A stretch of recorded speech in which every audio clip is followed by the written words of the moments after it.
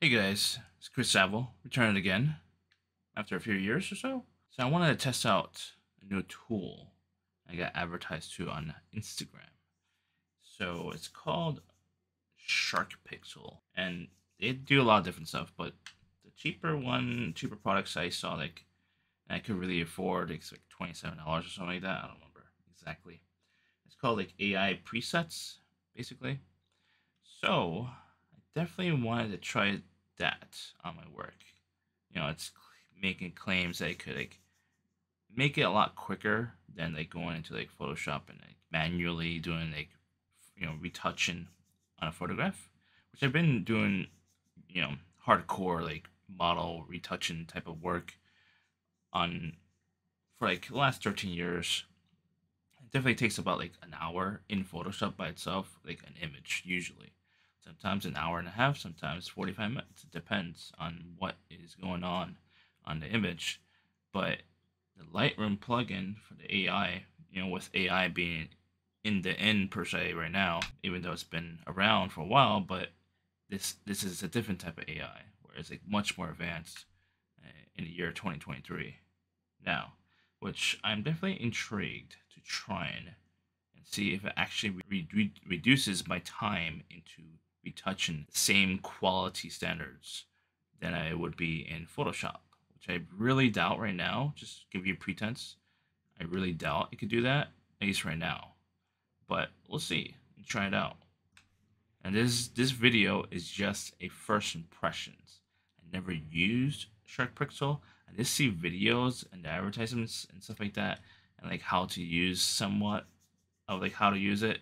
Completely unbiased and objective, somewhat review, but it's more of first impressions. We'll do an in-depth review after I use it for like maybe 6 months to a year. I don't. I like to like give like really in-depth reviews. I don't want to give like preemptive, a complete review. So I'll have to wait, give it some time, and see how it soaks into my regular workflow. And I don't really shoot that much anymore, so like, but yeah, let's get into it right now and just see how it flows. It's already edited per se, but in Lightroom, basics, my basic measurements right there. But we're gonna grab a random one, probably the same scene. Just maybe give a little comparison, like this one. I mean, this one's completely out of focus, obviously. That's why I didn't pick it. Alright, that's a reset. So this is my version. This is the original, completely different. But if you see my work, it's very. Some of the work I do is very moody, very dark, and like I wish I had a better camera where I could just pull a lot more detail from the shadows and post, but I don't. The most ideal camera I could definitely help with my own personal style is like an AS, what's it called, A7S series, or like obviously the later version, like either 3 or 4. I mean, I don't know if it's 4 is out yet, but that would definitely improve what you can see here because this is obviously out of focus. But when you zoom out, it looks okay to me. That's fine with me. We're not gonna print it on like a 30 by 20 or something like that. But we definitely pulled a lot from that, from the raw. Now we're gonna try just using the presets from SharkPixel. Now they broke into like multiple parts, eyes, face, hair, lip, skin, and subject. I assume subject means the whole thing. Now I am running on a top level computer, so it's definitely taking some time. The only thing that's not top level is the GPU. GPU is on a GeForce GTX 1060 video card, so it's not the fastest. So I think this is like adding a haze.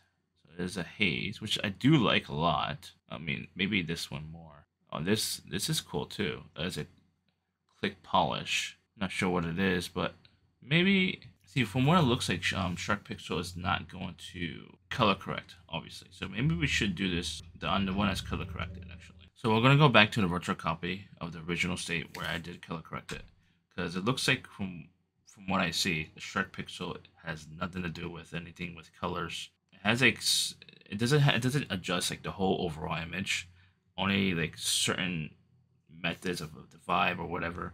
Like you'll see here, like the background haze, it'll add some haze, which is really cool.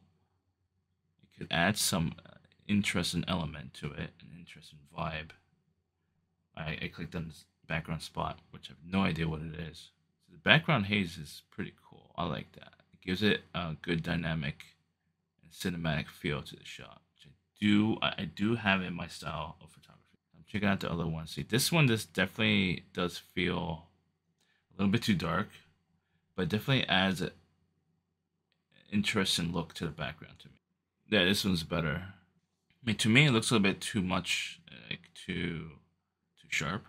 And when I say sharp, I mean like sharp end. Let's try that one. Let's try a little bit down. 87 seems okay. But definitely made the darks a lot darker. I want to see detail a little bit more.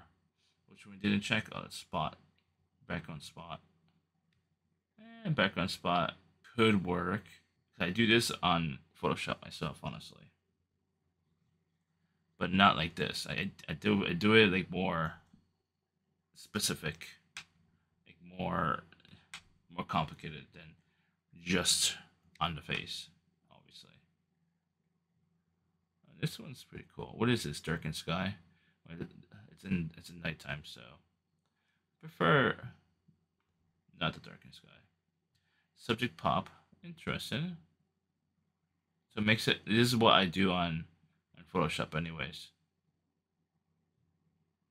Subject pop, and it adds a haze a little bit. And we could just add it, but only a little bit. Oh, it's a hard one.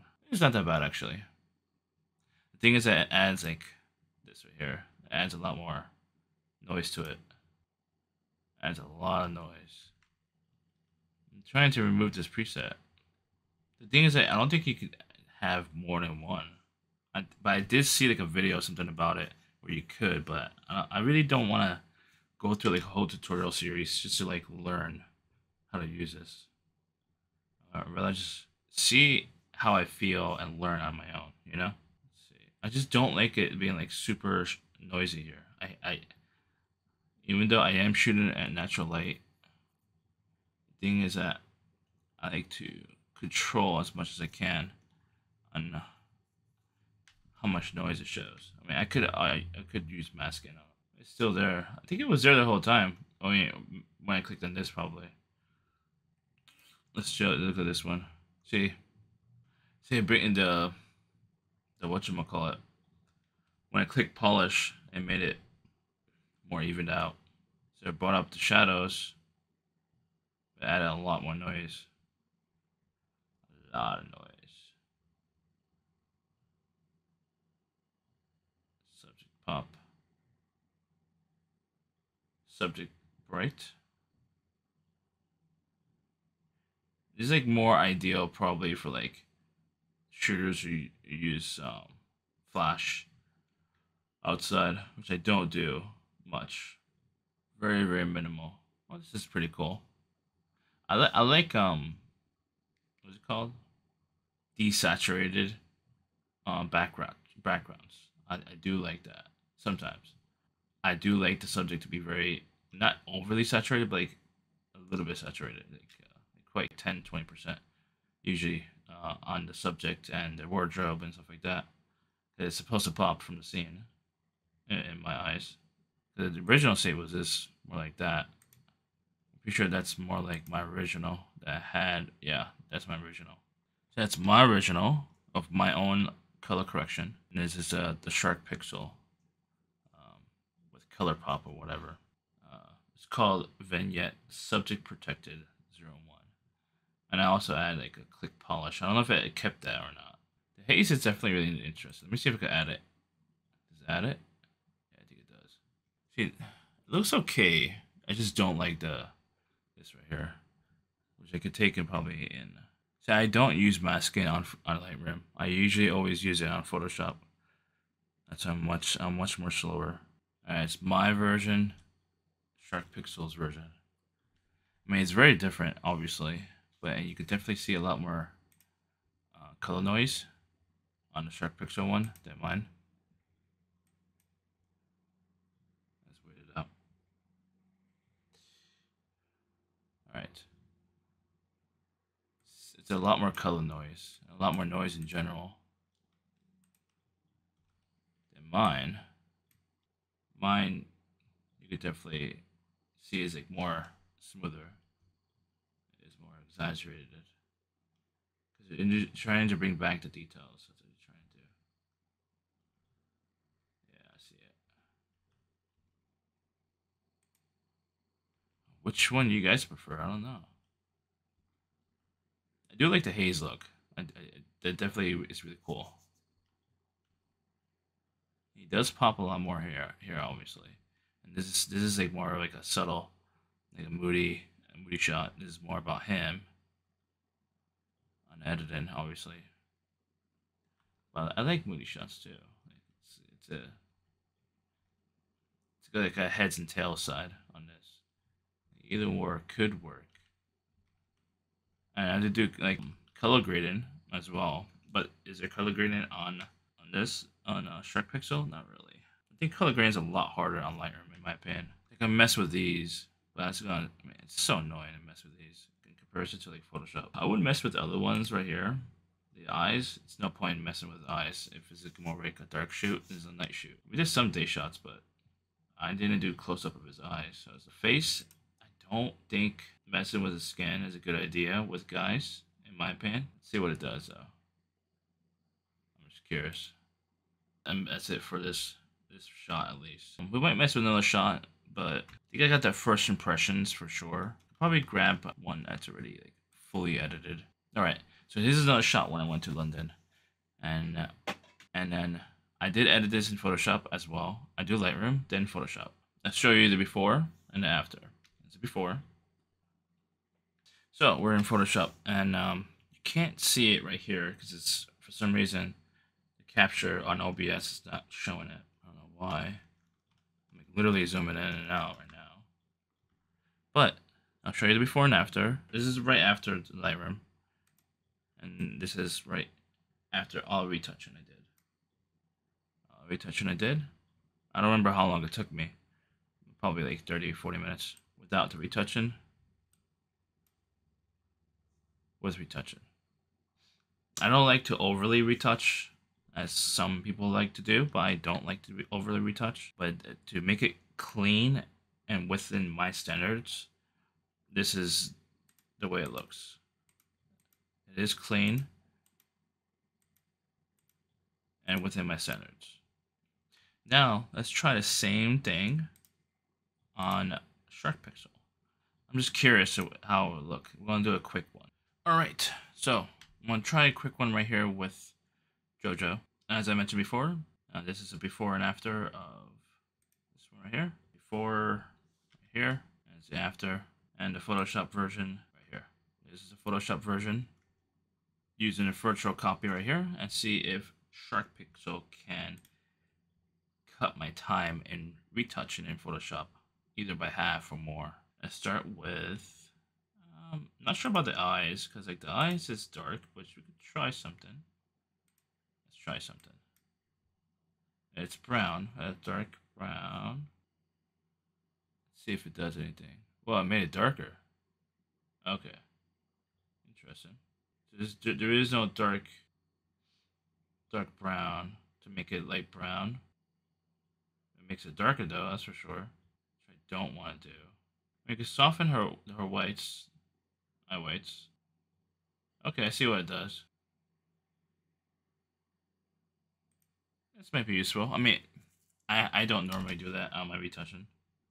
I don't touch the whites. Very rarely I do. Unless it's like very veiny and very red, then I would touch. But it's like extremely rare in the last like 13 years I've been shooting. I did it probably like what, 5 or 6 times. Eye sharpening. Let's see.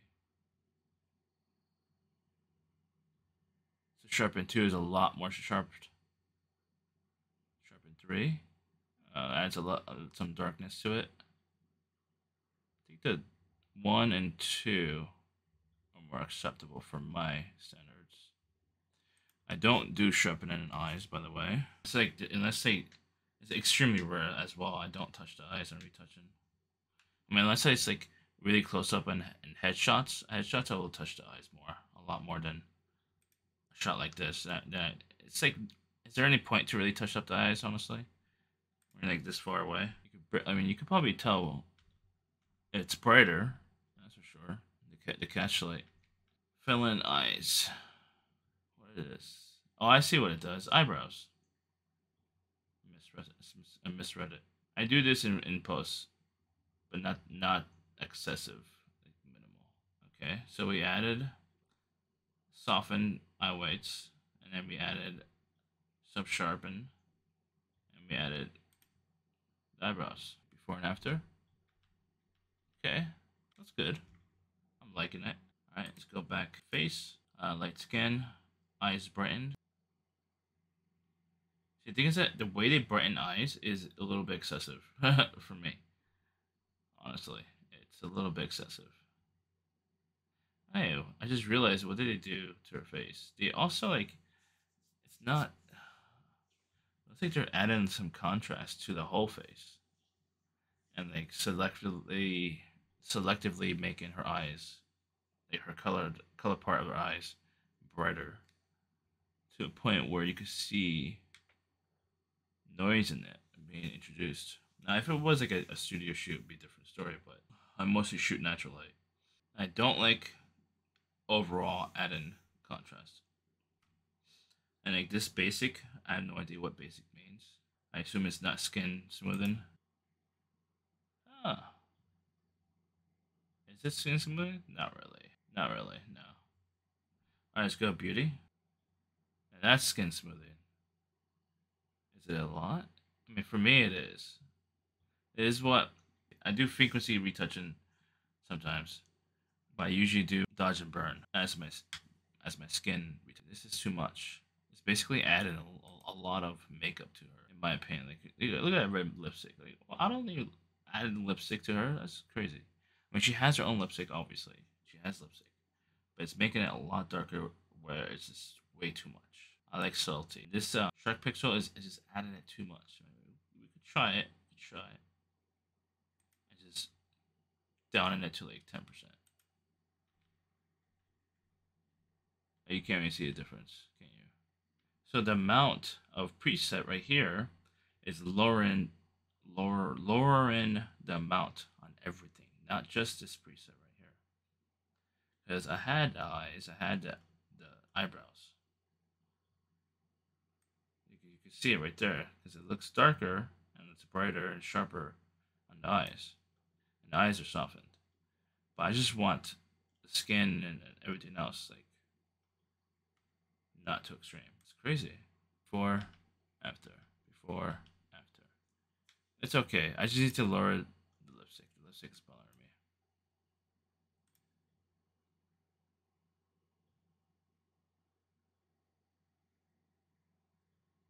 See, they're all together. That's the problem.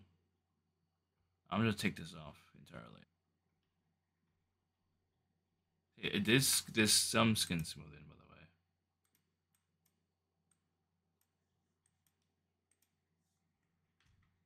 Oh.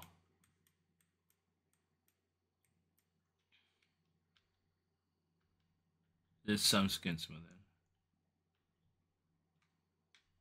But you can still definitely see blemishes on there. Let's check out something else. Interesting. I do like that. Brighten hair. See more details. She has nice hair. I don't care for the colors.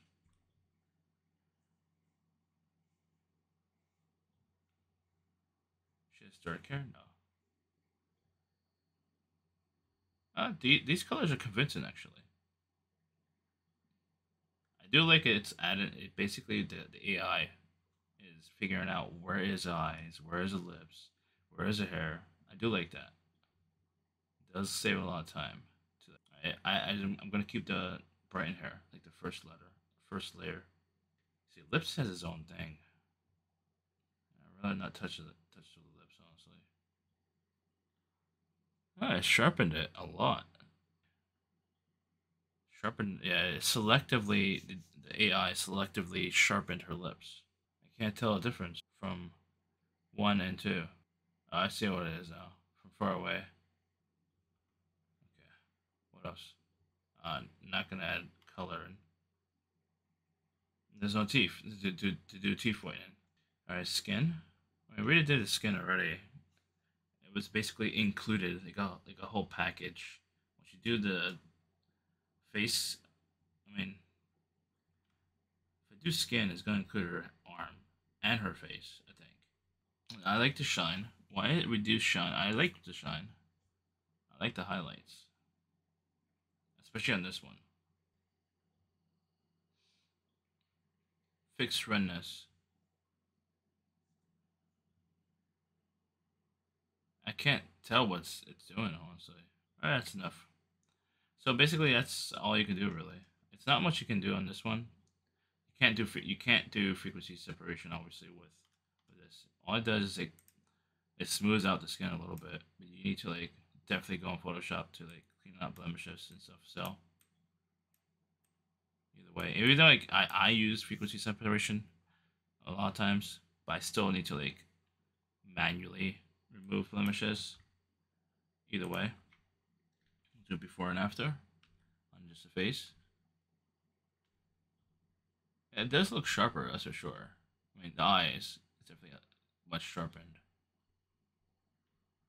Her skin looks a little bit softer, but not a lot softer. It has good subtlety, which is good. Will this reduce my time? I'm not too sure. Like, I rather if I don't want to sacrifice overall quality and control. This definitely looks good.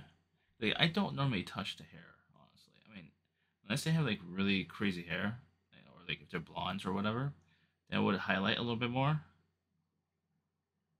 on the blonde hair. But if it was like brunette, like or black hair, something like that, then I don't really touch it too much. But this good on her, honestly. This look.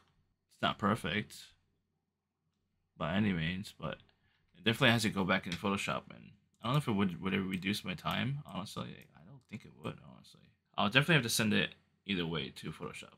So that was it. Make sure you follow me on Instagram under Chris Anvil if you want to see more of my work, or if you want to see reels, which I plan to post more reels on like how-to stuff and instructional stuff eventually. It's in the works, so keep an eye on there. I'll post it there first, and then after like maybe like a week or so, now I'll post it onto like shorts on YouTube. Because like the reels, I think I want to mostly focus on Instagram and TikTok for now, and then I'll post it like a week later to my YouTube shorts. Because like I want to like drive as much traffic from YouTube, from the long form content on YouTube, to my Instagram and my TikTok. So TikTok and Instagram, Chris Anvil. Make sure you follow it, and you can check out more content to come. Peace out.